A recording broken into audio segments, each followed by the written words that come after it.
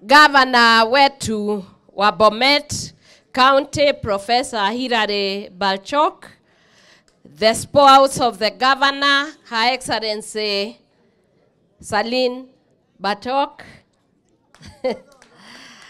area MCA, members of the county assembly na county executive, na kada chairman. Musijali, hawa ni watoto wangu, si niliwaambia niwapenda. Hata wapige kelele wakunywe ni wangu. Nawapenda sana. Nawapenda kabisa. Na huyu governor wetu atawaangalia na atamaliza hii kitu. Si ndio? Nakada chairman, Reverend Mairori, CEO wa Nakada, director and staff of Nakada, regional manager Robert, acting DCC wetu, the DCC wa Bomet Central, OCS yule wetu ako hapa Mr. Ochieng, CIPU commander, DCIO, bishops, wale wote wako hapa, na wale watu wa viongozi wa kanisa ambayo wako hapa, wazee wetu ambayo ni elders na mko hapa, na mababa wa area hii, partners ambayo wako hapa, Red Cross, NHIF, clergy, private hospitals around, na wale wote wamekuja na hawa watoto wangu. Bwana asifiwe. Unajua nikiwaangalia hivi, mumepona kabisa. Unajua ukiniona hapa kama mama, nawaangalia tu, nawaona tu, naonea 18, mumepona kabisa. Nilisema nitasukumana na nyinyi mpaka mumalize hii mapombe, muache hiyo maneno ya kuchoma mabetri, muwe na boma mzuri, muwe na watoto, muwe na bibi wazuri, na mimi nitazaliwa huku. Sio ndio kweli? Na sasa nataka kuleta salamu ya Deputy President Rigathi Gachagua, yule munaita Rigiji. Na niseme nikisimama hapa leo, nikiangalia kuna mambo ambaye nafikiri tutarekebisha kama serikali. Leo asubuhi hii nikiangalia naona ni kama saa 6. Hawa watoto wamekuja hapa mapema, wamekunywa pombe. Si ni lazima walikuwa mahali? Unaona vile wamekaa. I think we need to change the way we are doing things as a government. Nimeona tuko hapa tumejaa askari, chiefs, DCC. We are not doing very well. I can't lie to you. If you come to our place, you cannot find mtu amekunywa saa hii. Na mumeona serikali ya Dr. William Samoei Ruto na Deputy President wametoa amri hii pombe haramu tumalize. Na mkiona tukiendelea hivi tutapoteza kizazi tukiangalia tu, and I pray to God that this is not going to happen and it is not going to continue. Watu walifikiria tutaanza na tutaacha. Lakini ukiangalia katika presidency, muangalie kutoka wa president, Mama Rachel, Her Excellency, Deputy President, His Excellency, Rigathi Gachagua, na uangalie mimi, sisi hatukunywagi pombe. Kwa hivyo tutasukumana na hii kitu mpaka ishe. Biblia inasema katika Proverbs 31 kutoka mstari wa 1 mpaka 6, kulikuwa kijana kama huyu ambaye alikuwa amelelewa vizuri na mama yake, na akaanza kuongea juu ya mama. Na ndio naongea na kina mama, musikie na muelewe, kwa sababu ukiona pombe zimeenea namna hii, sisi wazazi ni lazima tuchukue jukumu letu, tuanze kufanya mambo ambaye mzazi anatakikana kufanya.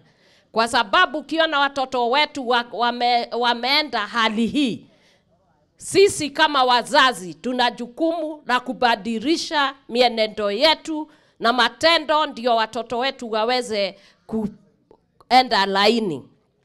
Kwa hivyo huyu mtoto alikuwa mfalme na akaongea juu ya mama yake. Na ukienda kwa kanisa tunaambiagwa juu ya huyu mama ambaye alikuwa amelea mtoto wake vizuri. Na hivi ndivyo huyo kijana alisema.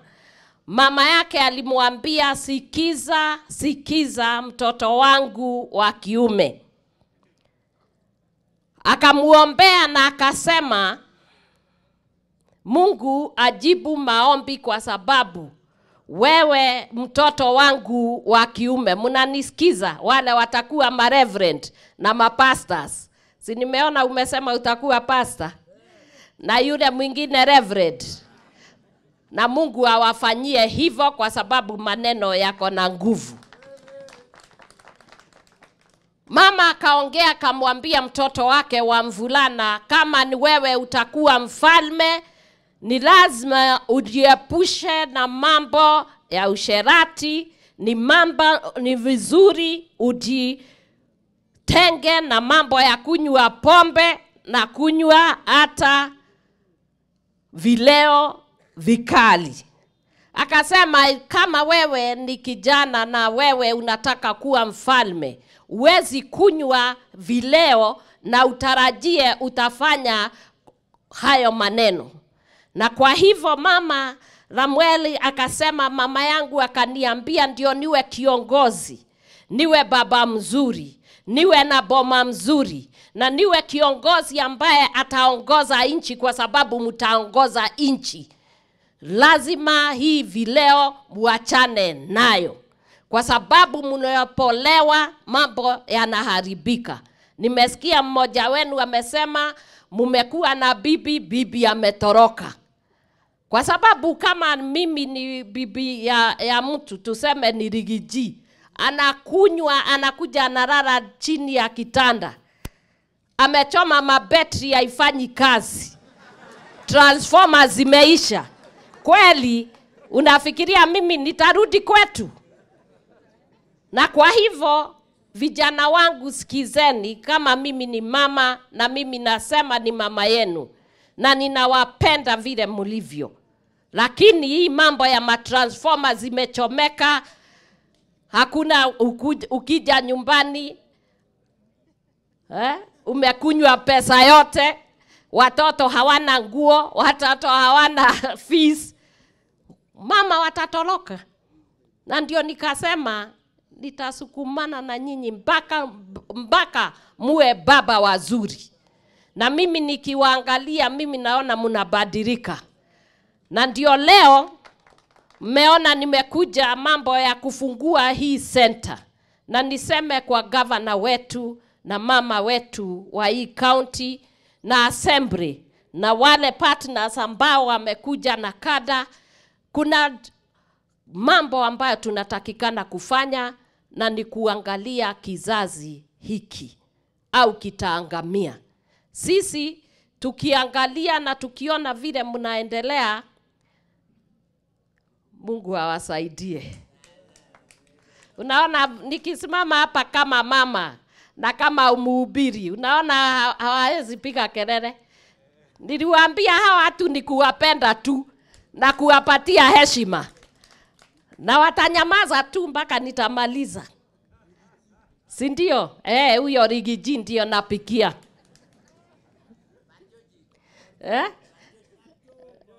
Barchok anapikiwa na mwingine. Kwa hivyo wazazi, tukiwa hapa kwa hii center ambaye tunataka kuanzisha mradi ambaye utaendelea wa kuleta hawa watoto wetu ndio waweze kupata dawa, kwa sababu pale wamefika ni wagonjwa sasa, na ni lazima tujue watabadilika namna gani, watatibiwa namna gani, na ndiposa mumeona tumekuja na tunaanza Rehabilitation Center hapa kwenu Bomet. Na vile tunasema hii juhudi zote mnaona tukifanya kama serikali na ofisi yangu, kwa sababu mimi nilisema kwa ofisi ambaye mimi Mungu amenipatia kama mama, nikasema nitaangalia mtoto mvulana. Mtoto mvulana kama mjuavyo, yeye ndiye mwenye kubeba begu. Na kama wewe ukifikiria uwe na shamba, kwa sababu naona mumepanda na kuko sawa, unaweza kuwa na shamba ulime na kama una begu utafanya namna gani? Utakuwa na mavuno? Utakuwa na mavuno wazazi? Sasa nyinyi mnafikiria kama wasichana mumelea, mumepeleka shule, wamehitimu, wanafanya kazi, wako na degree, wako na manyumba, wako na magari, alafu wale wataoa wako kwa mtaro na wako pande hii, wewe utampatia mtoto wako? Kwa hivyo ni lazima mimi kama mama nitengeneze vijana wangu wawe wazuri, watibiwe na wawe wanaume sawa. Alafu nimesema tunatafutia wale hawana bibi wapate bibi na mimi nizaliwe, si ndio? Lakini unajua my son, mtoto wangu, hii njia mmeenda si mzuri sana. Barchok atamaliza wa governor. I am very happy today. Wacha tu niongee ndio wengine waweze kusikia. Nimewaambia mimi nitakuwa hapa mara mingi. Mmesema nikae hapa, nilale hapa na nikae. Na je, baba yenu naye atakaa na nani? Mnataka nifukuzwe tuende na wapi na watoto wangu? Lakini tutamuita hata yeye, atakuja tukae hapa. Akija hapa hii pombe yote itaisha. Huyo Rigiji mnasikia? Akija hapa. Lakini hata sasa anasikia. Si unaona tuko live? Pale yako anasikiza. Na wazazi, nyinyi ndio mtatusaidia. Kwa vijiji na boma zetu mnajua ni nani ambaye anatengeneza hizi pombe mbaya za kuharibu watoto wetu. Wanaweka sumu, watoto wetu wamekufa, watoto wetu hawana namna, hawana njia, hawana mbele, hawana nyuma, na sisi kama wazazi na kanisa tumesema tuanze kushirikiana tuone hii mambo yote tumeangamiza. Mama, mtanisaidia? Mtanisaidia? Ninaona mama hapa. Muko? Mtanisaidia? Tumalize hii pombe. Nasikia kwingine wanaenda wakisema huyu mama anataka watu wafunge biashara. Wacha biashara hizo zifungwe, watu wafanye kazi ingine. Hii biashara ya kuua watoto wetu waache. Kwa hivyo muache nisome ile hotuba ambaye niko nayo, alafu nitaongea na watoto wangu saa hii. It is with great joy that I stand before you today for the launch of Koiwa Medical Center Rehabilitation Facility in Bomet County. This event marks a significant step towards a collective commitment to address the challenges of drug and substance abuse, particularly among our youth. The efforts that have gone towards putting up this facility are commendable. To everyone who has made a contribution, we say asante sana. Your thoughts and ideas have come at the right time when our nation is challenged by illicit brews and drug abuse menace. And we are on the verge of losing an entire generation to this menace. Ladies and gentlemen, our efforts to combat drugs and substance abuse have borne fruits as post of my screening initiative conducted across the various regions in Konoin. We identified 37 young men ready for rehabilitation. In Sotik, there were 56 who have agreed. We have Chepalungu, 72, Bomet East, 41, Bomet Central, 41. These numbers, those who they speak of the volume of the people or the density of the problem we are having. I understand 22% prevalence of abuse of drugs. That is very bad. And if we don't do something, this very county, my dear governor, we will have a big problem. But I believe that now, with this facility here and other efforts we are making in community rehabilitation, things are going to change.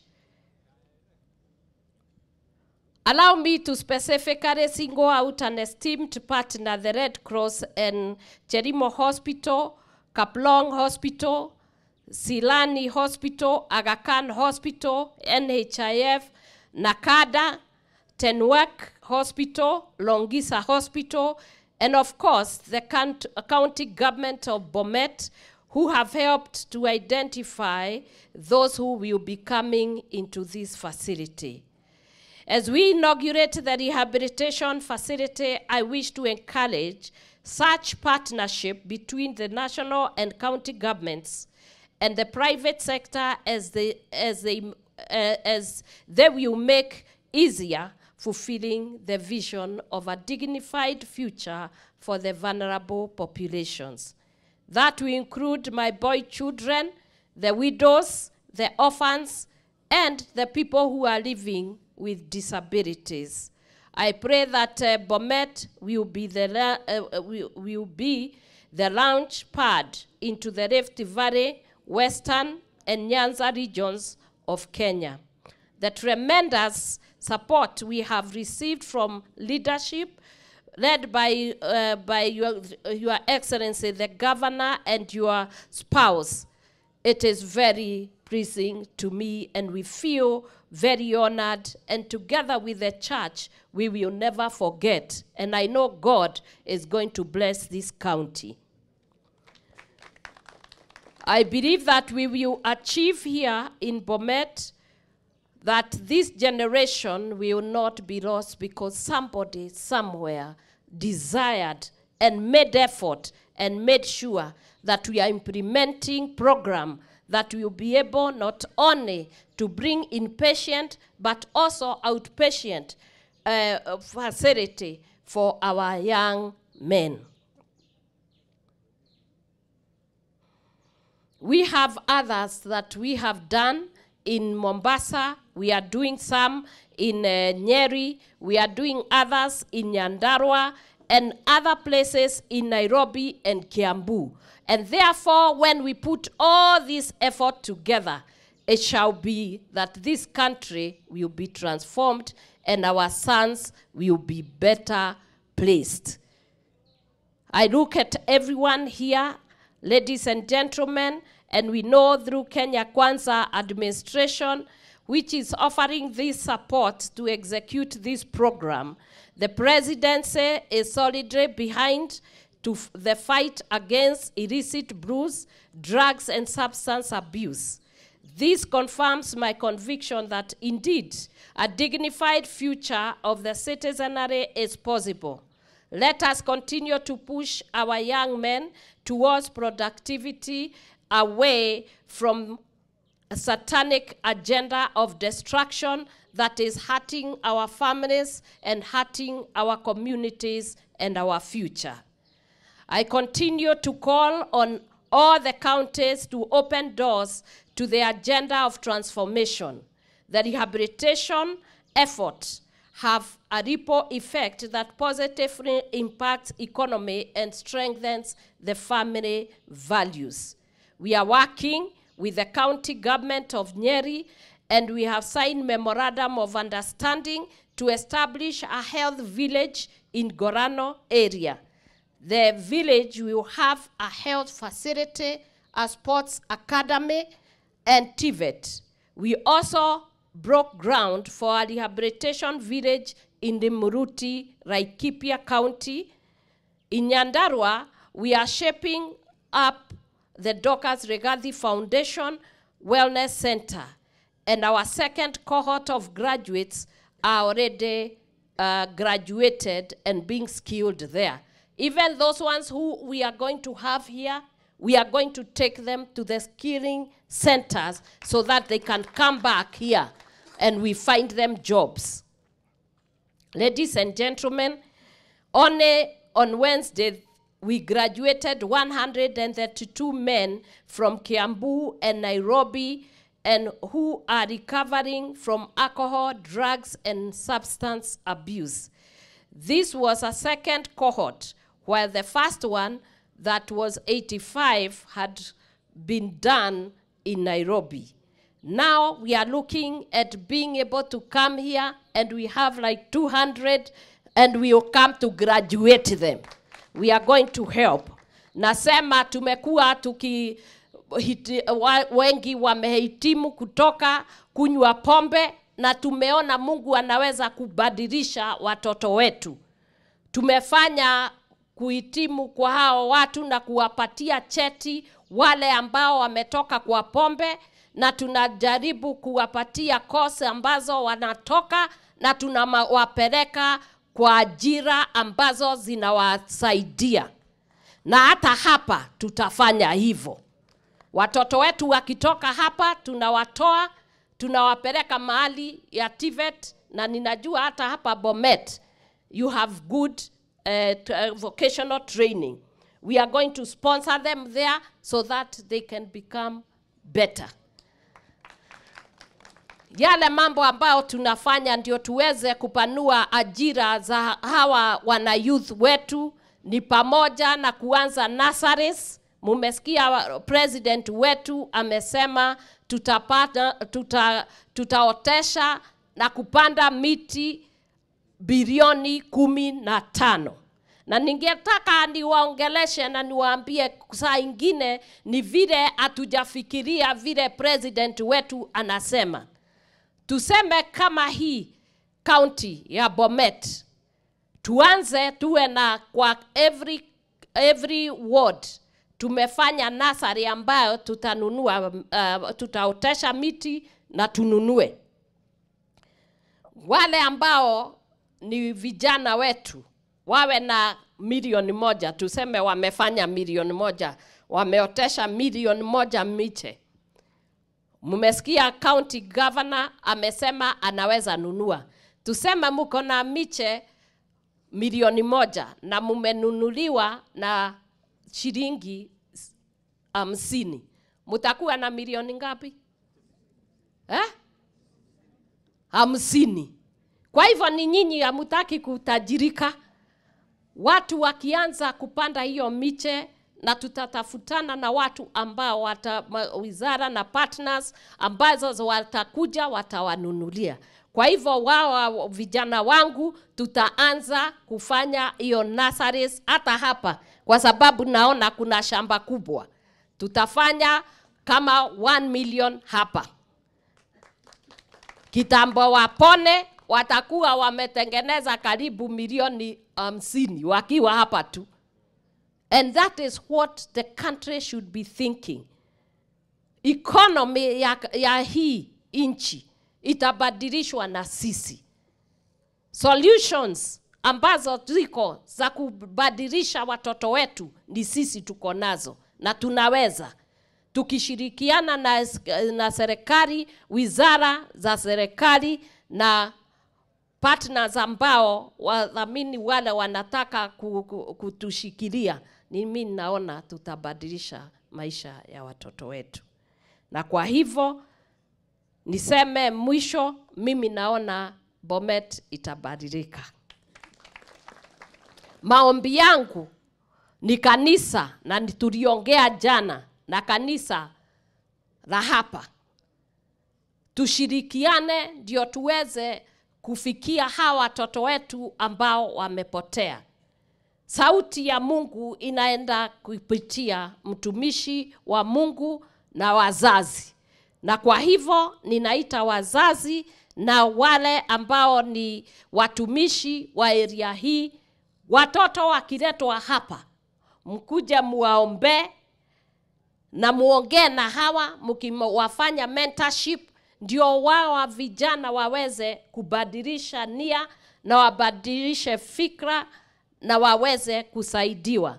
Na mimi nikiwa mama nimesema nitasukumana nao mpaka tumalize na tuwatafutie kazi. Nyinyi wazazi muniletee watoto, na wale watoto wamekubali kukaa hapa, I'm sure nitakuja kuangalia, na wakimaliza, wakihitimu, tutawapatia course na tutawapatia kazi.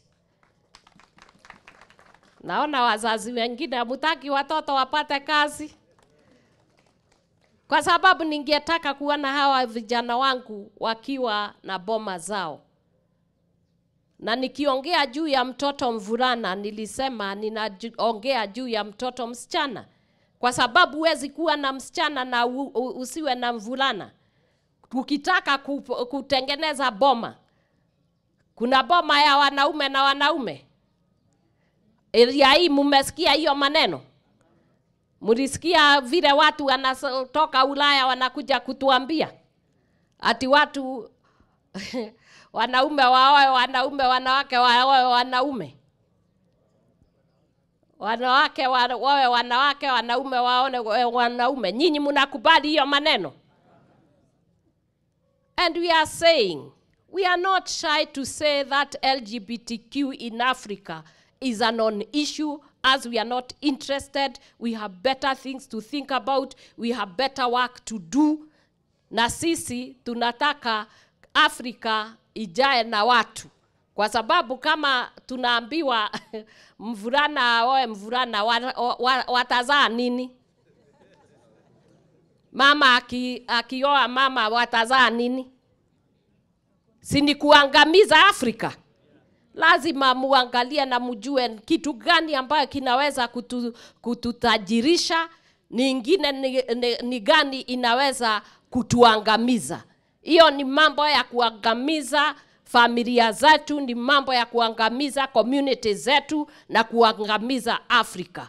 Na ningetaka nyinyi kama wazazi, kama kanisa, tuinuke na tuseme la kwa hii maneno. Mnakubali? Mnakubali tuseme la? Kama mnasema la, simuchukue mkono na mseme la.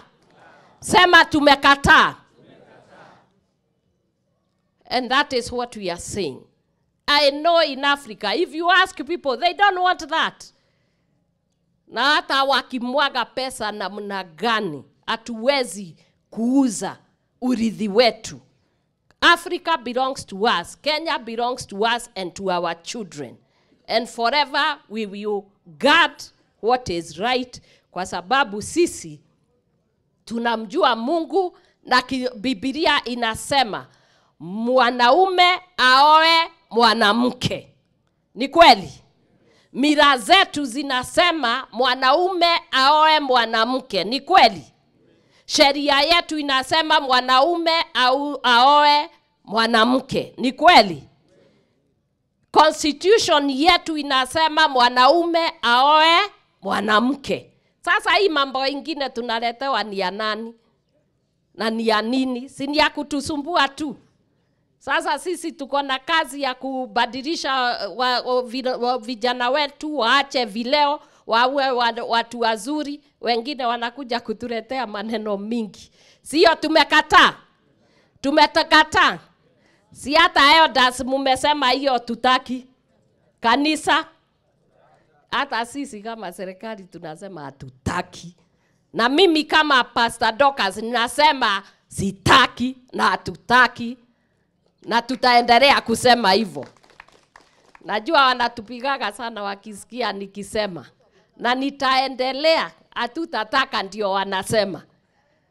We will not agree to destroy our communities, because it is only when a woman marries a man that we can have increase and we can be able to have communities. We don't want to be extinct, and that is why we must continue to follow the divine order. Mungu awabariki, Mungu awafanye vyema. Tumpongeze mgeni wetu wa heshima, na nitaomba sote tusimame sote.